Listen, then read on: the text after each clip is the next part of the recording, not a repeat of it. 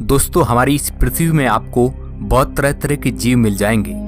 कुछ का साइज इतना छोटा होता है कि उन्हें अपनी नंगी आंखों से देखना संभव नहीं है, और कुछ इतने विशाल होते हैं कि उन्हें देखने के लिए आपकी गर्दन मुड़ जाएगी। आज से करोड़ों साल पहले पृथ्वी पर एक ऐसा ही दौर था जब यहाँ पर इंसानों का नामो निशान भी नहीं था। इस जमीन पर राज करते थे बड़े बड़े विशालकाय जानवर, जिन्हें डायनासोर के नाम से जाना जाता था। ये विशाल दैत्यकार जीव काफी खतरनाक हुआ करते थे। उस समय लगभग पूरी पृथ्वी पर इन्हीं जानवरों का राज था। लेकिन कभी आपके दिमाग में ख्याल आता होगा कि क्या उस समय डायनासोर के भी कोई दुश्मन थे जिनसे इन विशालकाय डायनासोरों के जीवों को खतरा हो? तो दोस्तों, इस सवाल का जवाब आपको हाँ में मिलेगा।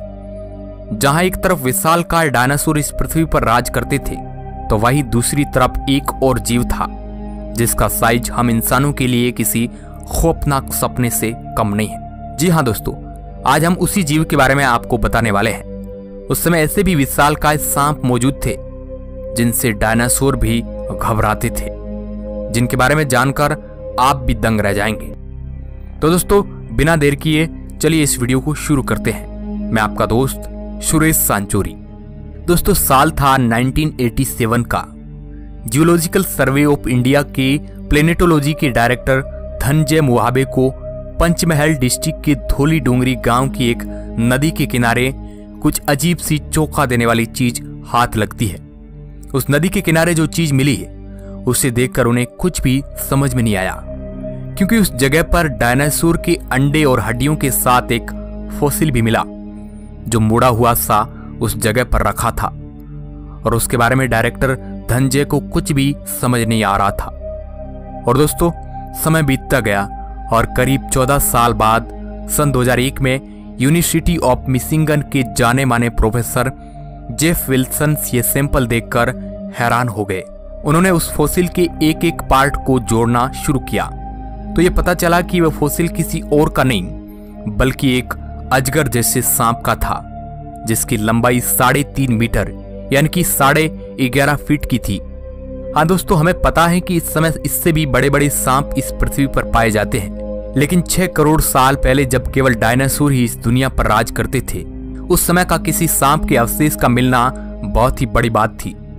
लेकिन दोस्तों, अगर आज के वर्तमान समय में पाए जाने वाले सांपों की बात की जाए तो उनकी लंबाई 20 से 26 फीट तक हो सकती है, जो कि काफी बड़े होते हैं, और वो किसी भी चीज को जिंदा निगलने की हिम्मत रखते हैं। इस तरह के कई सारे सांप हमें लगातार देखने को मिलते रहे हैं। लेकिन दोस्तों, सिर्फ 26 फीट लंबा सांप ही इस दुनिया का सबसे लंबा सांप नहीं है, क्योंकि कई वर्षों से लगातार विशालकाय सांपों के होने का दावा किया जा रहा है, जहां पर अलग अलग समय में अलग अलग लोगों ने अलग अलग साइज के सांपों को देखा है और उनके बारे में बताया है, जिससे रिलेटेड कई सारी वीडियोज भी आप लोगों ने सोशल साइट पर देखने को मिल जाएगी, जहां पर आपको बड़े बड़े विशालकाय सांप देखने को मिलेंगे।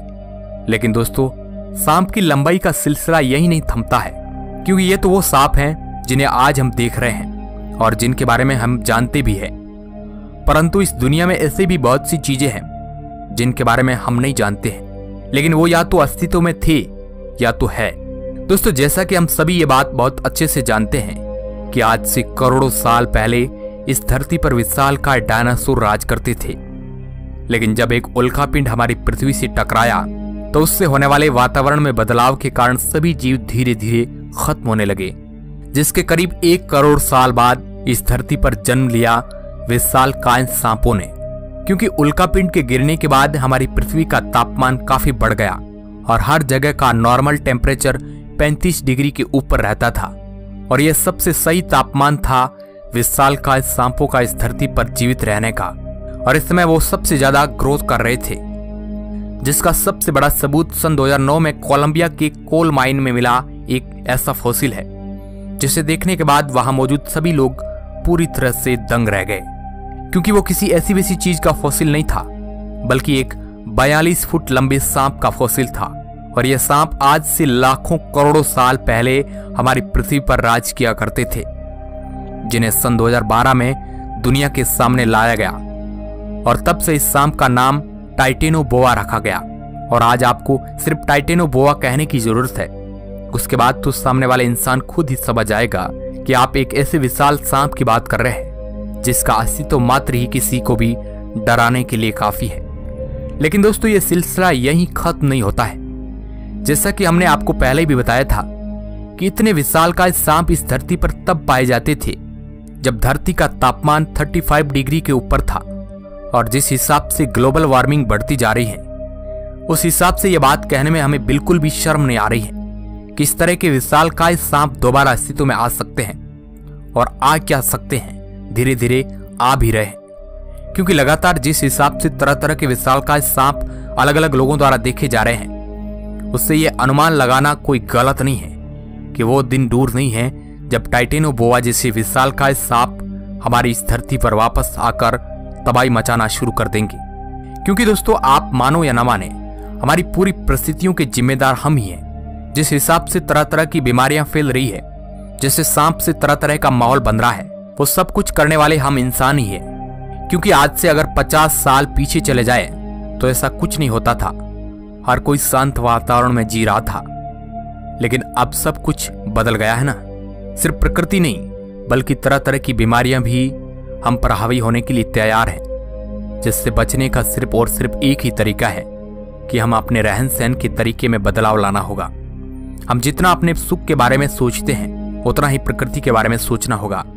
तब कहीं जाकर हम चैन की सांस ले पाएंगे और अपने आने वाली पीढ़ी को खुशहाल जिंदगी दे पाएंगे। तो दोस्तों, इसके बारे में आपकी क्या राय है? अपनी प्रतिक्रिया नीचे कमेंट बॉक्स में जरूर दें।